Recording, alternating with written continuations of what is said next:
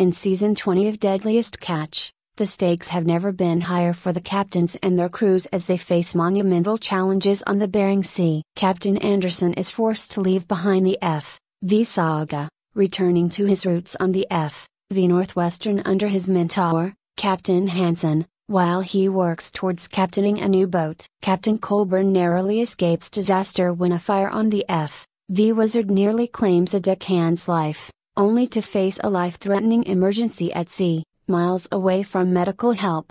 Captain Wichrowski battles for his life and legacy aboard the F.V. Summer Bay after a shocking medical diagnosis. Meanwhile, Captain Hillstrang comes out of retirement to pursue a lucrative red king crab quota on the F.V. Time Bandit. Captains Davidson and Bunnell gamble everything on the upgraded F.V. Pacific Mariner, aiming for bigger hauls. Nielsen, the fleet's youngest captain, takes command of the F/V/ Seabrooke, honoring her late father and proving her resilience. Ambition newcomer Hutchins strives to become the relief captain on the F.V. Aleutian Lady, eager to make his mark in the unforgiving world of crab fishing.